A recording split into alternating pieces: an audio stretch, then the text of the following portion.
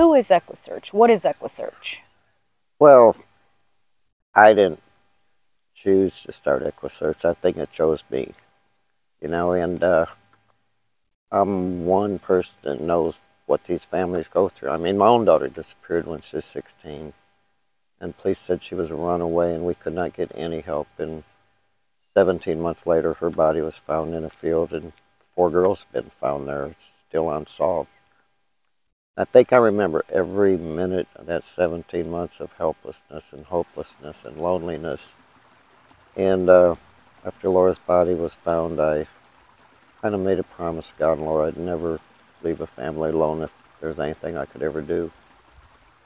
So I helped out a little bit with another search organization, and then one of their directors asked what I was going to do with my horses. I said, love my horses.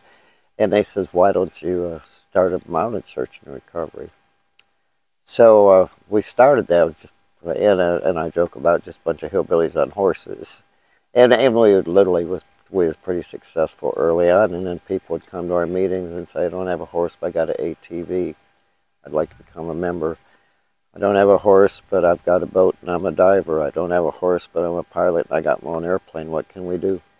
So over the years, I think we've literally generated more resources than most law enforcement agencies in the country. And I'm not going to get rotator cuff or pat myself on the back. I mean, we've really, really been blessed. We've never charged a family a dime. Many families have actually tried to hire us. We say, we've already paid the ultimate cost. You got a missing loved one. So as of 2 weeks ago, we actually located our 348th deceased victim, and many of them would have never been found. Found many alive that would have been dead. Nathan's wife called us and asked for our help, and of course she was pretty distraught, and I told her we'll do anything we can do to help, but we don't get involved unless law enforcement approves us coming in, and it's up to her to call law enforcement. So she called law enforcement, and then the lead investigator called, and he said we can use all the help we can get. So I brought just a couple people over in the beginning just to kind of feel out the area, see what we was really looking at, and whether we really had any resources that could be an asset to the search. Tell us, if you can, walk us through the timeline. There's a lot of confusion as to what's going on. If you can walk us through a timeline. Well, the timeline is that Nathan came here on a business trip to meet with another contractor on a job that they were bidding. They went to a basketball game, and then I know from the time he left the Irish pub until the next time that he was physically seen by witnesses and everything was like 3 hours. So, from Irish pub to the motel is a block away, and from the Irish pub until where he was seen down basically at the Greyhound station, it's probably a 15-minute walk. So, what happened in between, I don't know. I don't know if anybody knows. Even if detectives know, they're probably not sharing it for one reason or another, and that's fine. I actually told them, if you got information you want us to search, don't tell me the reason why, because if anything leaks, it's not going to come from our end. We're just not going to lose credibility and second guess my own self. What is that 3-hour window? What happened in between from when he left the pub to the Greyhound bus station?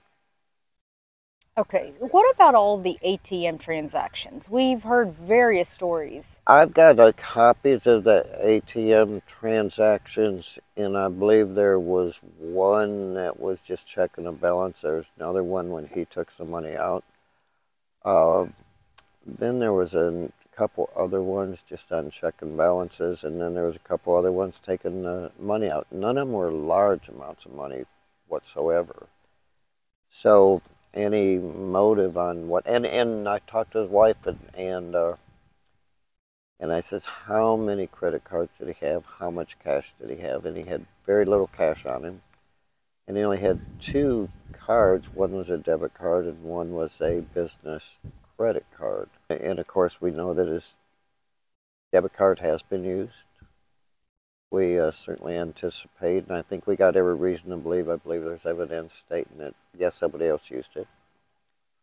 The credit card, the company credit card, was still accounted for.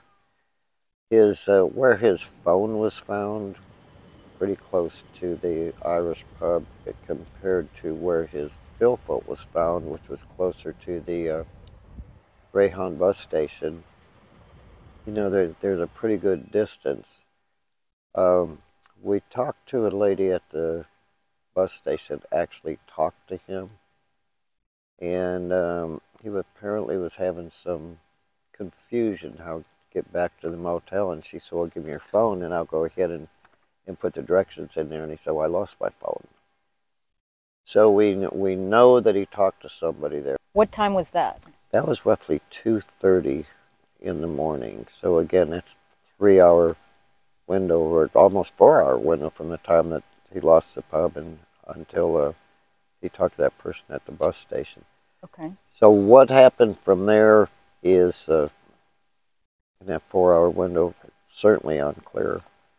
What happened after is unclear. After the reward was put out there, calls came in, and I think were pretty credible also on, let's just say, a person of interest. And again, I don't want to get too involved in the investigation, but the outcome doesn't look good. I mean, I've been on many searches in 42 states, 11 different countries, and this outcome doesn't look good whatsoever. Let's go back to the person you were speaking with at the Greyhound bus station. What else was she able to give to you guys? Well, she was given some information to us that probably don't need disclosed. Again, that's kind of part of the investigation. I know law enforcement has talked to her. I do understand there were possibly additional ATM interactions at 5:30 in the morning?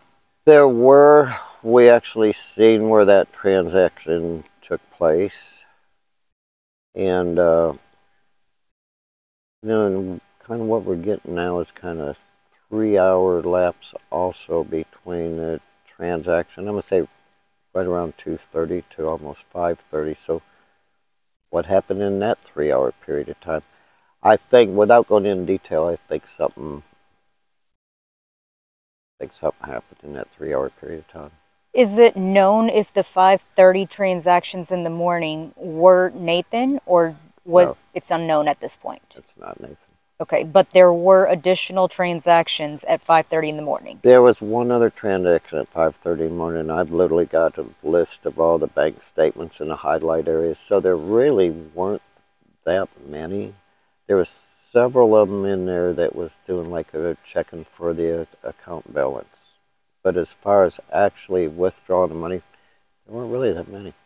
Are there cameras on these ATMs, though? There are. They, you know, I think detectives kind of know who was using them. Okay. Yeah, that information is being kept close to the vest. Yeah, I think that, yeah. Okay. I know a lot of people, there are a lot of people out there who are sitting here asking things, which a lot of things cannot be dealt to the public yet because it's part of an ongoing investigation. Right. And that's certainly something that we don't want to jeopardize. You know, we want to be an asset on this and not a liability. You know, Nathan has got a beautiful wife, has got a child. Nathan's wife tells the baby, when the baby says every day, "Where's Daddy? Where's Daddy?" His wife said, "You know what? He's lost right now, honey, but he'll be coming home." So that one even gets me a little bit choked up. I know that Nathan had been sober for a long time. Was working on his recovery and came over, and I know what that's about. I've been there my own self. So fortunately, it's been many years since I have drank. But you know, I know how devastating that can be, and I know the terrible choices that people make. So I certainly can't judge them. Recovery's difficult at best.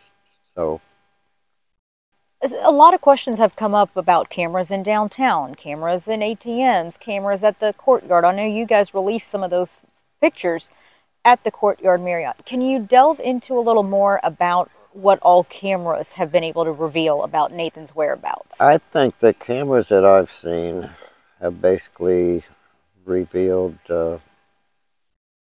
Nathan walking, Nathan at the bus station, I didn't see ones at the Marriott my own self.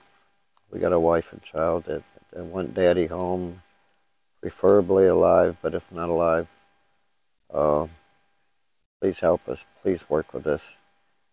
And we need the city to come together to get the information and get him home. He came here to look at a job and help support his family, and unfortunately something went wrong.